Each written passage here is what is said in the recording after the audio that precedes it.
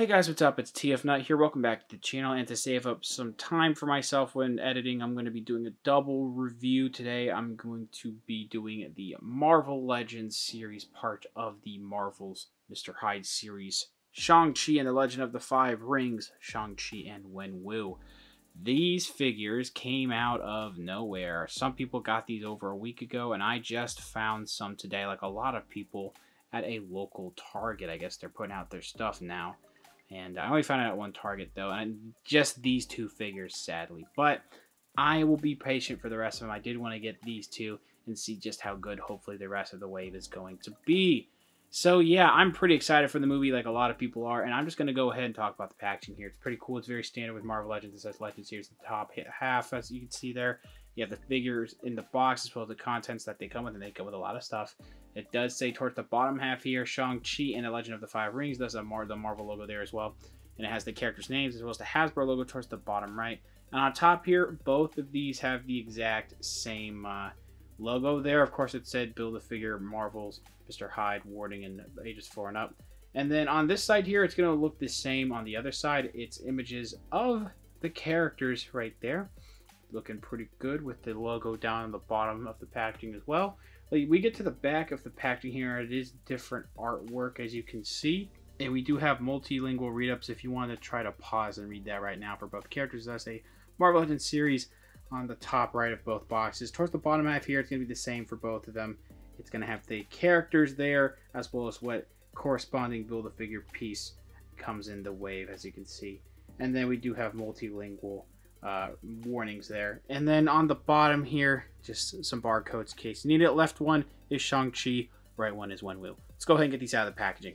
Alright, so here they are out of the packaging. These are pretty solid, not gonna lie. I have a couple nitpicks. Nothing too major for me, at least. As we keep going along with this review, I might find a few problems. But overall, pretty solid start.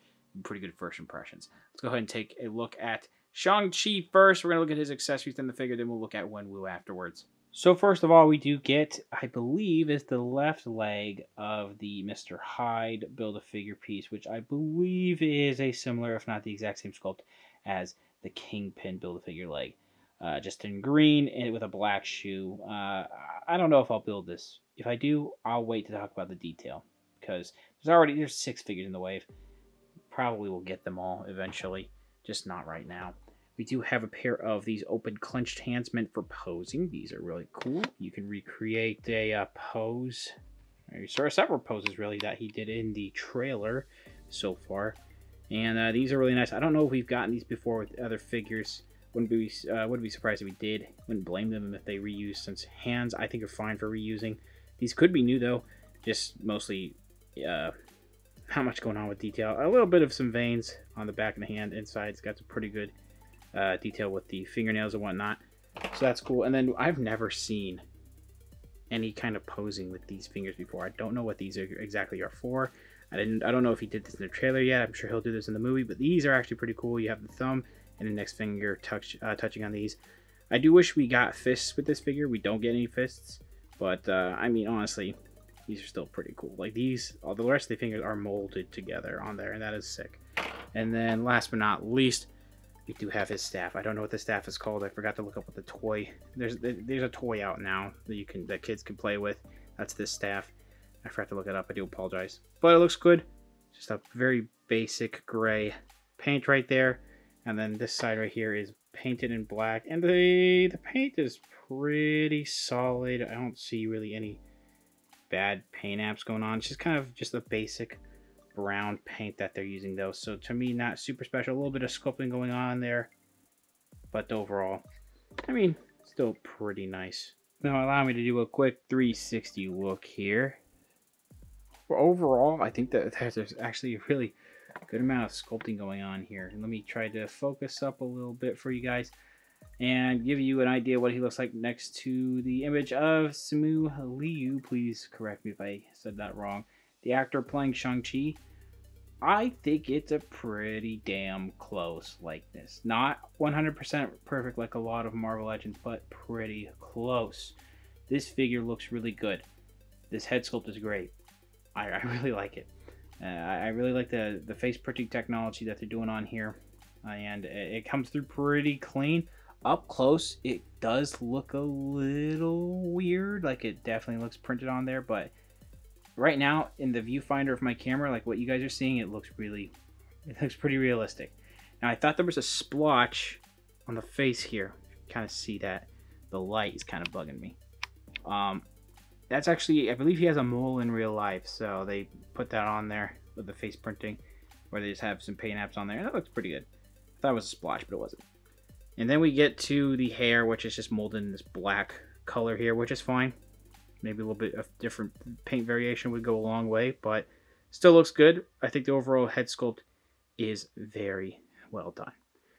And the rest of this outfit, now the red is not painted, but we do have these nice black lines. As you can see on here, it's very, very clean from what I've seen so far with these black lines. Maybe a little bit of messiness like around here on the inner, once the shoulder is about to go into the part where the articulation is, you know, the shoulder joint and whatnot, the socket. But on the back here, like, it looks really good. Now it looks a little plain here, not much detail going on. I don't know how the back of the outfit is supposed to look yet. But, yeah, the sleeves rolled up look really good. And there's a little bit of skin tone bleeding onto the black there where there shouldn't be. It's not too noticeable, I guess. I mean, right here, that's a little bit worse. And then we have the pegs here. These black pegs going through the red, which could be a little distracting. I wish we had pinless tech on the arms. That's what the inside of the arm looks like, too. So, yeah, that's a little distracting, unfortunately. There's pretty good black glossy paint going on there with a little bit of a red splotch. Very, very hard to see, but it is visible. So like in person right now on the camera, I cannot see the red splotch around the top of his shoulders, so I'm not going to complain too much about it. Just something I thought I'd notice. Things I'm noticing right now. Of course, this is that part of the review. Now these hands are clenched and these are meant for holding his weapon. So again, we don't get fists. These are basically the closest thing to fists that we get, sadly. But if you have some Marvel Legends, hopefully you can use some fists. And again, I'll show it off later, but the fists from Wenwu work with this guy. If you bend the joint here, the black right there will, you know, not be consistent. You see that red on the joint, which is a little unfortunate, but who's gonna notice that much? Now we get down to the skirt part here. This is a softer plastic piece. A little bit of some black lines painted on the red. Side right here on the black. It's nicely painted, I think. Nice black and glossy. We get down to these pretty nice pants. I really like the sculpt, honestly. I hope they use these in the future for other characters. Because it's pretty, I don't know. I think it's multi-purpose, honestly. They look really good. And they have pinless tech, so that's cool. Now, it's not really much paint going on. It's just a very basic black mold, but it looks good. There's a little bit of texturing going on in there, some wrinkles, of course. And then we get to the shoes, which I thought were reused from, let's say, the Peter Parker figure, which I do have right here. And they are not. You can tell by the groove that is sculpted in the feet there and the more smoothed out, I'd say more natural looking shoes from Shang-Chi. And I think that these sculpt here, I believe they're pretty close, but I actually like these more, the way that they look. I don't know, they're just nice looking. We have the white on the bottom there for the sneakers. They look really nice, and we do have the nice sculpting on the laces. Then we get down to the bottom of the feet. Did they finally stop putting the serial printing? Yeah, they stopped putting the serial printing on the back of the leg to make it look ugly and put it on the feet like I've always wanted them to, so that's sick. Alright, overall, very solid when it comes to detail, like the texturing, of course, I don't know if I mentioned, with the red, it does look really good. I just wish there was a little bit more paint in the red overall to bring out that texture. Very decent paint apps and sculpting. They, from my understanding, a pretty unique body mold, and I dig it. Now, we do have a ball joint head, which is a pin and socket that we've gotten with some Marvel Legends figures over the past year. So it can go side to side, up and down actually pretty well. The down could be a little better, but not terrible, and it does swivel side to side. But you get lots of nice range of motion, actually. No butterfly swivel, but we do have arms that go all the way around, in and out, upper arm swivel. We do get a single, actually double joint elbow. Why did I say single joint? in and out, and swivel for all hands that he comes with. This forward of a crunch, which looks a little weird. Not going to notice it if he's like this, though. That's what the back looks like, which also looks pretty weird. It looks like it's going to look like, if it bends like that on a figure, it's most likely going to look weird on any figure. Swivel here. And then we do have legs can go forward to back, in and out pretty well. Upper thigh swivel. Double joint knees. Now, which I feel like it's a little chunky on the knee here for the sculpt, but it's fine. For me, at least. Up and down. And then we do get an ankle rocker at the shoe. So here is the right arm to Mr. Hyde, and I do have the cane in there. Looking pretty good. Again, if I get to building the Build-A-Figure, I'll talk more about the detail there. But, please, please let me know what the name of this weapon is. I forgot to look it up. I'll probably put up something around here saying what it's called. But this also is like Cabal's weapon, right? For Mortal Kombat. So, please, again, correct me if I'm wrong, please. Looking pretty good. It looks a little plain, and the sculpting here is just molten in this gray, but the handle right there has some black paint, so that looks pretty good. The overall sculpt, I think, is pretty alright. Now, we do get a pair of gripped hands. He comes packaged with the fists. So these gripped hands here, as you can see, I don't know if these are the exact same. I think they are a little bit different from Shang-Chi, but yeah, you can see how gripped these are, and they look pretty decent. Similar to Shang-Chi, not much detail besides, you know, some veins on the back of the hand there, so that's pretty good. And then we get these posed hands. These are, you know, these fingers sticking out with the ring and pinky finger sculpted into the palm there. So that is pretty cool. We've gotten similar sculpts like these. I don't believe these are the exact same as we've gotten before, but still pretty cool. Here's another 360 look at one of these figures we have here, looking pretty good. And let's go ahead and take a look at the face here, which is, this is played by actor Tony Leung, I believe. Please correct me if I'm wrong, but I feel like the likeness this time around is a little iffier. It's close, though. Overall, still pretty decent. I think the head sculpt itself is pretty nice, and overall, you know, they got the nice printing on there. A little bit of wrinklage in his face, so nothing too bad. And we do have the nice black hair here, which I do wish, again, like with Shang-Chi, had some paint variation. It's just a basic molded black, but the sculpting itself is pretty good. Get to the armor here with some nice light blue mixed into the black on the shoulder pad here, which is, this is a softer piece. It's not completely soft, but it, is it actually soft plastic? Yeah, it's a soft plastic. I almost ripped that off. That's bad. Get down to the black here. Different textures going on here with some nice dots or whatever. I don't really know what else to call them. We have some somewhat leather material looking right there. I feel like the black is fading a little bit with the blue, so that's a little messy. We have some nice texturing on the chest here. Dark blue color. Back here, very similar approach. You know, these dots. A little bit of leather texturing right there. And let's get to the arms. As you can see, nice wrinkles going on in the black here. We also have some, we have some dark blue, as you can see.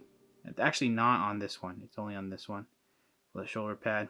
This is actually, I don't know if that's definitely a shoulder pad. This, I don't really know. Now we get to the arms.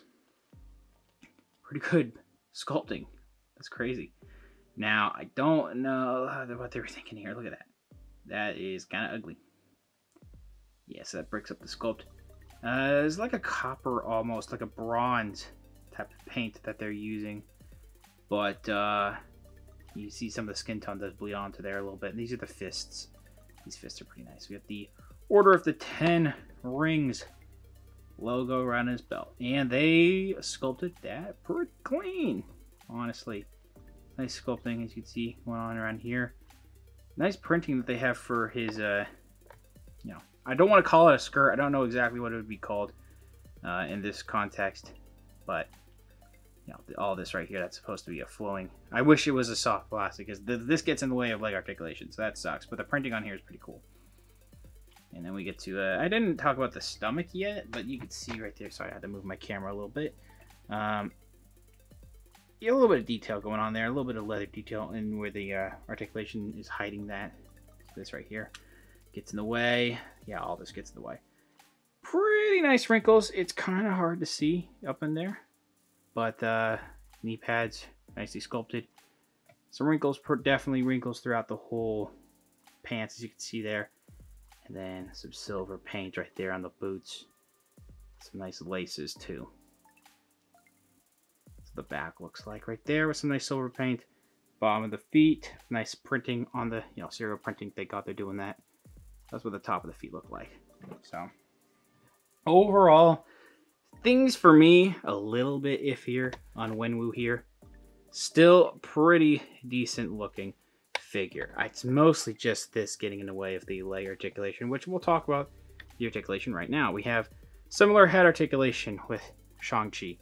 It's not a dumbbell system. I don't actually, it's not dumbbell, but you know what I'm talking about. It's a ball peg. Side to side, forward back, up and down, whatnot.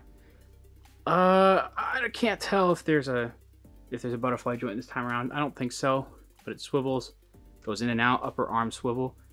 Double jointed elbow, which is a little hard to bend. You have a hinge at the wrist and a swivel at the wrist is for all hands. Ball jointed waist, so it can swivel forward and back. The back is not very good. The forward's pretty all right. So we don't have a hinge and swivel, but a ball swivel. Legs, that's as far as it can kick out. Not back at all. That's as far as it can kick out as well. Not great. Upper thigh swivel.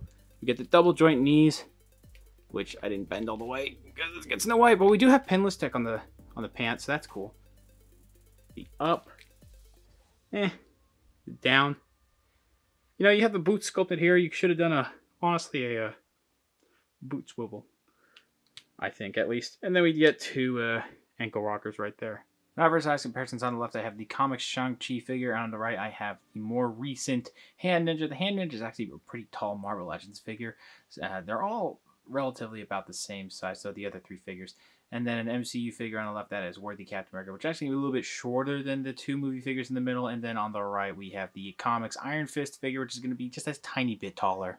So overall, I do think these are honestly very solid Marvel Legends figures. They're done very well, especially Shang-Chi. I really like that figure. The only thing that would make it better is if he actually came with a pair of fists for himself, but we already get a ton of accessories for Shang-Chi.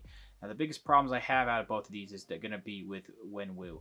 The part around the waist and the legs, there's not much articulation that you're getting out of the legs, sadly, and that's a little unfortunate. I want to be able to do a pretty good amount of posing with some action poses and whatnot, but it's also going to have to do with his weapon and his fists for now in order to not look really bad, because it's just an all plastic piece covering his legs. But both figures, again, come with a lot of accessories, pretty great details.